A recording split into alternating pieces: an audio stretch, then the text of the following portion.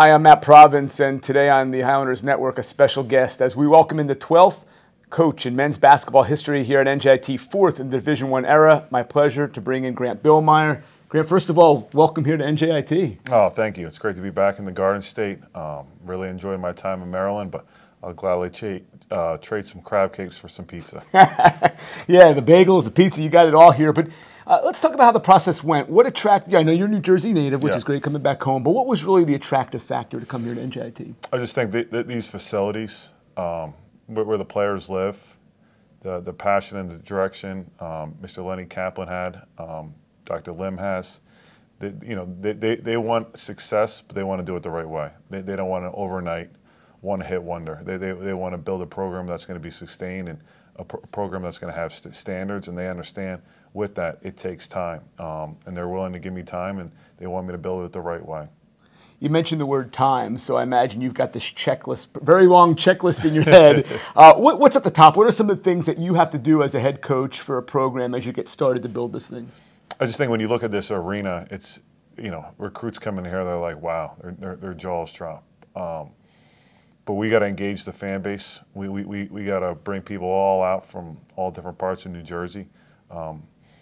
It's like the chicken and the egg. What came first? If you win, they'll come out, or if they come out, you'll win.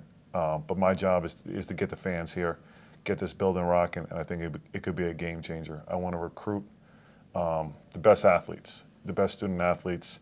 I want to start within a 10, 15-mile radius, but I also want to recruit nationally because I feel like this is a school that will attract some of the best student athletes throughout the country because it's a great school, because it's in a great league, and it has everything you need to win. I want to make sure I keep connecting with our players.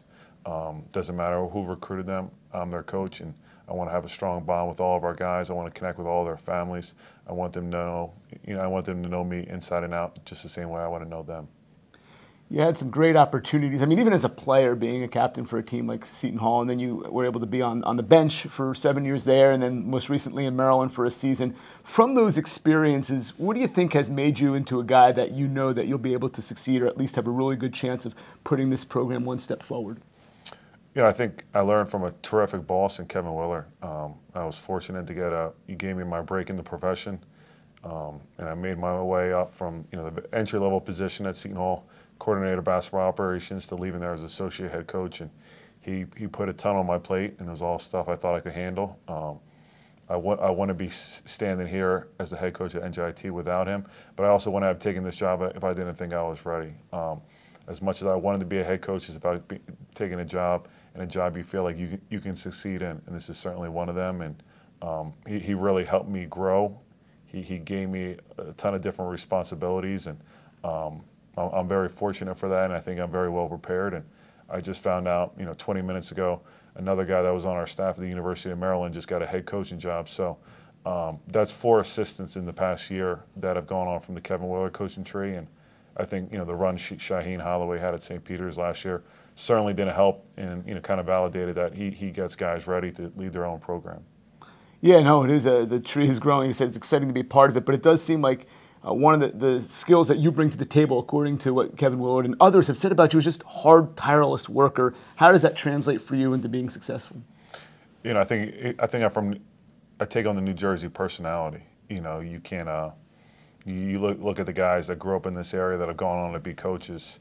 They're all grinders. Their teams all play extremely hard. They all play with a chip on their shoulder. They coach with a chip on their shoulder.